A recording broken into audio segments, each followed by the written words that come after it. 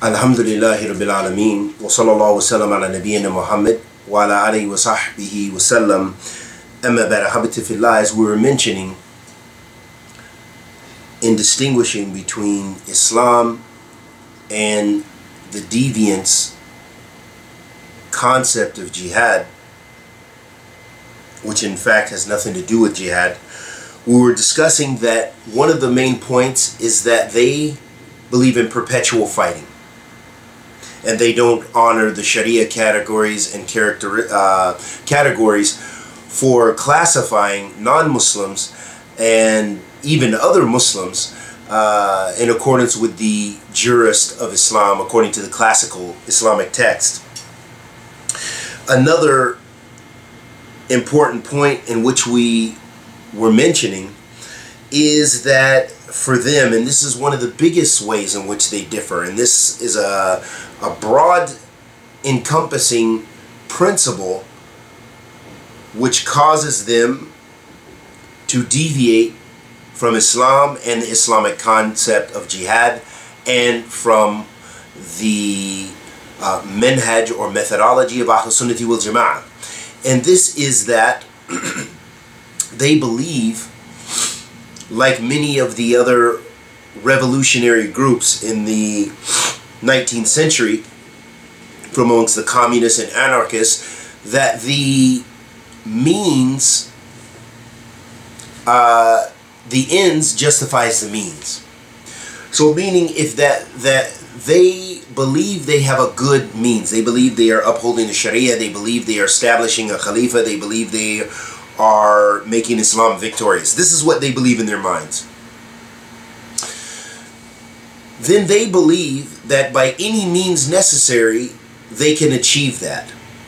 And they will use their means and try to fit their means into the constructs of Islam. Meaning that they will look to the Quran and the Sunnah and the fatwa of the classical jurists to try to legitimize those actions of terror and wickedness and mischief and evil that they spread around the world. They will try to do that in the name of Allah, which is a major wicked sin, in the name of Islam, which is also wicked, evil, deviance, and in the name of jihad. But in fact, this is the jihad of the shaitan, of the devil. And so for them, as we said, the ends justify the means. So that means for them that they can do whatever it takes to achieve their ends, no matter whether it's Islamic or un-Islamic. For example, suicide missions or suicide bombings. And suicide bombings and killing of soft targets. Soft targets, meaning places like places that are not associated with the military and the establishment necessarily, but soft targets mean they can attack hospitals like they did in Yemen. They went and they just shot up and killed doctors and nurses. Pakistan, Afghanistan, Daesh, and the Al-Qaeda, and even the Taliban. A lot of these deviant groups, this is how they operate. It's very difficult to understand what they have in common with Islam. And in fact, it's just a wicked deception, talbis iblis, of the shaitan, that they try to wrap their evil in the cloak of the holy and the righteous of Islam.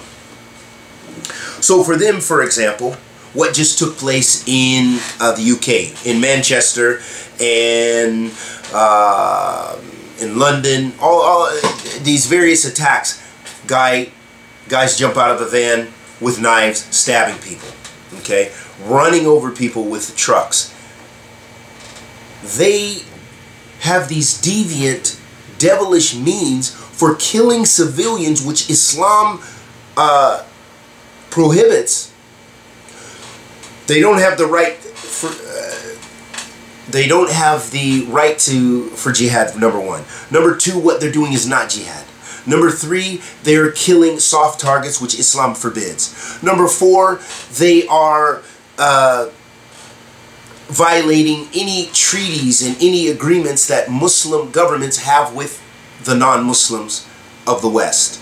The next thing, I don't know if it was number 5 or number 6, they are also violating and destroying the dawah efforts of the Muslims who are trying to represent Islam in its right, truthful light, which is that which would cause harmony and cause peace and stability, and that which will cause people to reform themselves and their society in a righteous means, pleasing the Creator of the heavens and earth. But these deviants, many of them were criminals, some of them were educated, various different walks of life, believe that they're leaving. Wherever they leave, they might leave Saudi Arabia, they might leave America, and they go and make hijrah to these deviant people and end up blowing themselves up, committing suicide. But they, and even in the Arabic terminology, okay, in English we say suicide missions, okay? In Arabic they say amaliyat istishhadiyah, that these are martyrdom operations. So here they rephrase that which has a deviant origin, they give it a new terminology to package it as an Islamic concept to justify doing something un-Islamic. And as the scholars of Islam mention as a fiqh principle, al-ibra bi haqa'iq laysa bi musammiyat, that the reality of something is in its substance, not in its name. So meaning that the name change does not change the substance. The fact that these people are strapping themselves with bombs and blowing their guts out, blowing their heads up in the air and their limbs to pieces in order to make a military advance, or even worse, these are not just in the conflict zones, these are also in societies around the world, in malls, in as we mentioned, targeting civilians, concerts, nightclubs, blowing people to bits, causing death and destruction, and then having the nerve to say that it's in the name of Allah and the name of Islam. What kind of evil, wicked, deviant demonology is this?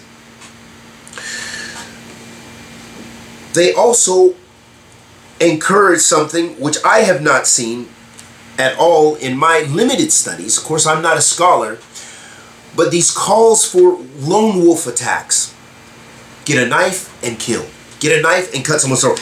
And I'm just going to end because this is a huge topic. This is a topic of research. In fact, this is my PhD thesis, has to do with this. We're just going to end by one of their quotes to show you how evil, destructive, and deviant, and that this is what fuels, and this is what is partly behind the evil that we see of what happened in Manchester, what happened just recently in Australia, if these are real attacks, and in all these other various places, and what will continue to happen, because they inspire people to do evil. The devil is active in tilbis, in deceiving people, deceiving the youth, distorting Islamic concepts for these people to cause destruction, chaos, and terror. And I'll show you exactly. We'll end with a quote. Aside from the numerous amounts of deaths that we see, here's what they said, and this was in Minnesota. About the Somali youth who stabbed 10 people. He said, our brother, Tahir Aden, stabbed 10 kuffar in the state of Minnesota in response to the calls to target the citizens of the nations involved in the Crusader Coalition. So basically, they say that since you're attacking us, we want to encourage the people around the world to attack your civilians, cause terror, and cause fear, and cause bloodshed, no matter who they are. They also justify and mention that the Tunisian individual who killed the people on the beach, at the beach resort, shooting people, just killing people who are just on vacation, no matter who they are, Muslim, non-Muslim, whatever. And regardless of whether it's Muslim or non-Muslim, they've undermined the authority there in that country, which is against Islam, rebelling against the ruler, breaking the pacts and the treaties. These people entered under a covenant that they could come to this country and do whatever activities, business activities, go to the resort, vacation, whatever they do. They have a pact and the treaties. But no, the deviants don't see that. The deviants, and this is how they are deviants. Why are they deviants? Because they deviate from Islam. They deviate from Islamic concepts. And I'll end with this quote to show you their wicked, demonic methodology, and how can anyone who hears this think this has anything to do with Islam. Here's what they say. Muslims currently living in Dar al-Kufr meaning a non-Islamic country, must be reminded that the blood of the disbelievers is halal, meaning that to kill non-Muslims is halal. This is what they say. And killing them is a form of worship of Allah. This is what they say. The Lord, King, and God of mankind. So Allah created all of His creatures, but Allah wants you to just kill and slaughter His creatures? What kind of intellect is this? This includes, listen to this, this includes the businessman riding to work in the taxi cab. I'm not sure what he's done. The young adults, post-pubescent children engaged in sports activities in the park. The old man waiting in line to buy a sandwich. Indeed, even the blood of the kafir street vendor selling flowers to those passing by is halal to shed, and striking terror into the hearts of all disbelievers is a Muslim's duty. This is in accordance with their statements from their magazines, a direct quote. I think we don't need to say anything else. If you don't have an understanding of the difference between Islam and this wretched terror, then I fear you will never know. Ignorance can only be removed with knowledge. And there is nothing more ignorant than one who is ignorant or ignorance. And we ask Allah the Almighty to accept our good and forgive our evil. Anything I said that was correct was from Allah Azza wa Jal. Anything I said that was incorrect was from myself and the shaitan. Wa sallallahu wa sallam ala nabiyyina Muhammad wa ala alihi wa sahbihi wa sallam.